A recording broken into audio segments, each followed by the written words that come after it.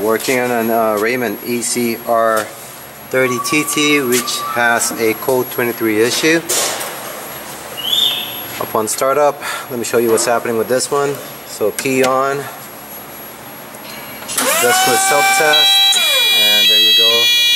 Just off the bat, code 23. Alright, so what I've done right here is I hooked the oscilloscope with my channel B, which is the red trace. It's going to be hooked up to the block. This cable actually coming from the motor, and this is going to be the collector basically of that transistor.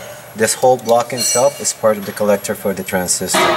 So that's going to be our red trace, and then my blue trace, which is channel A, I'm looking at the base signal for that transistor coming in from the power card.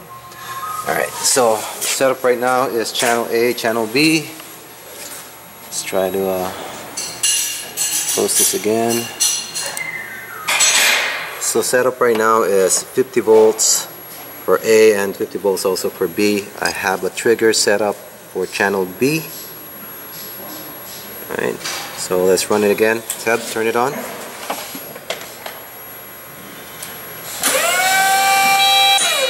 Okay. Turn it off. So as you can see right now from the trace, so my channel A, which is the blue trace, and my channel B, which is supposed to be my collector. So I'm hooked up to the collector and the base, and as you can see, both traces are identical, which shouldn't be that way. Alright, so you got 22 something volts going to the collector, which is okay. It should be like that, meaning to say that my power, my voltage coming from the main contactor is going through the motor and into the collector side of the transistor. What's abnormal is on the blue trace, which is my channel that's hooked up to the base, is also seeing the same amount of voltage, and it's clearly identical. So what's happening here is there's a short between your collector and the base of that transistor.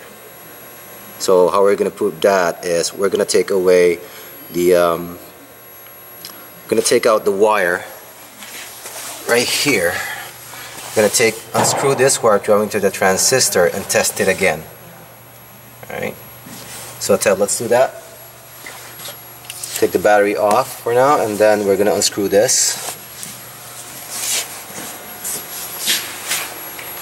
Okay, this time around we're going to be doing the same test, but we have the wire, which is from the power card connecting to the base of the transistor. We got it disconnected, so what we want to see is that power card pulsing the actual transistor? Is it giving a signal for the transistor to turn on? So almost same setup, but as far as time base, we changed it up to like 500 milliseconds for division, and voltage is around 20 volts for channel A. Alright. Okay, let's turn it on again, Tab. Okay, it's a good capture. Let's pause this, and this is what we want to see. So let's zoom in on that for a bit. So my blue trace, like I said, is channel A, which is the base signal coming from the power card. So I started up at 0, and at this point power from the main contactor went through the motor and into the collector side of that transistor, and right here is where you see the signal coming in from that power card to that base. So let's zoom in on that a bit. Much better.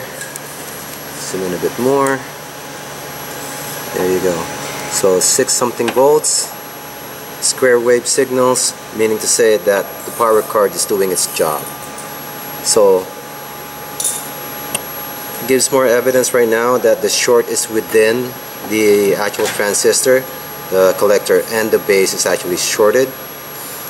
So the problem with this right now is that battery voltage that came from the collector is also going through the power card. So although the power card right now is still working, and there's a danger of residual damage on this power card. But for now, I mean, we're just gonna have to replace the Q1, but also test the other components, because usually when the Q1 blows, I mean, it could be blown just by age, right? Heating, but more often than not, it's gonna be external factors.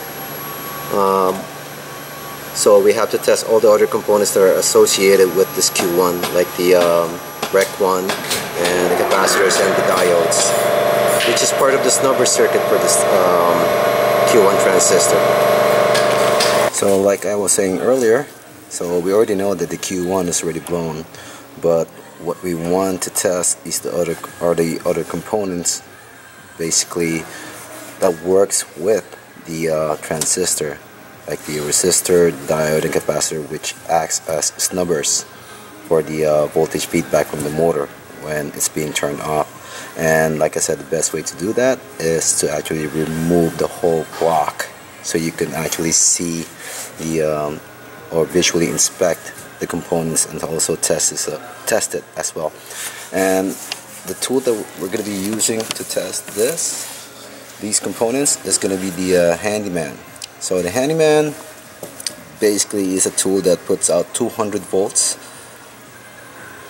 for you to be able to see if this diodes are going to be leaking voltage on the reverse side, with the reverse polarity. So what we're going to do is first we're going to put it on leakage test, right? So what would happen is you have your black lead connected to your cathode on the meter on the Handyman, and your positive to the anode side. So on leakage test, so right now even if you touch it, there wouldn't be any response from it unless you push the leakage test. And you would see the actual LED lighting up, because there is continuity between the anode and the cathode. Alright, so removing it, pushing it. Alright, so now we're going to test the first big diode. So positive on the base, then negative on the tail. And then we show the meter right here. We push the leakage test. Okay, that's fine. That's forward biased. Now we're going to put it on reverse. So the LED didn't light up, meaning to say 200 volts was going through reverse, but it didn't pass through. Alright, so this diode is still good. Now we're going to check the smaller diode, which is this one. So this one, let's check it again. Forward biased, positive on the base, and then negative on the tail end. I'll show that to you right now. Push the leakage test. Okay, it's good. Other way around now. Let's show this. Tail end. Push the leakage test. Okay, that diode is still good. It's able to hold 200 volts back on the reversed bias. Okay. Again, you can also do the same test on the Q1, but we already know this is blown. So what we're going to do right now is, we seen with the oscilloscope earlier, there is voltage passing through from the collector to the base of this transistor. So the collector is going to be the bottom part of this. This would be the collector side for this transistor. And then the base is going to be this guy right here. So we have it on continuity and without any gate signal. Okay, next component that we're going to be testing out is this capacitor. So the way I test this capacitors is I put my meter on X1 or X10, 0 to meter, Alright, and then I would just touch my positive and negative leads on ends of the capacitor, and then I would watch the needle go to the right hand side and then slowly go back to 0. Alright, so let's do that test. Oops. Okay, goes back to 0, and then switch up the leads, do the same thing, goes back to 0 fully, do it again one more time. Okay, so the only difference is when you put it on X10. Like right now I put it on X10. Again, touch your leads. You're gonna have to zero your meter again. Alright, what it's going to do is, because you have a higher resistance now, the capacitor is going to discharge slower. So let's look at that.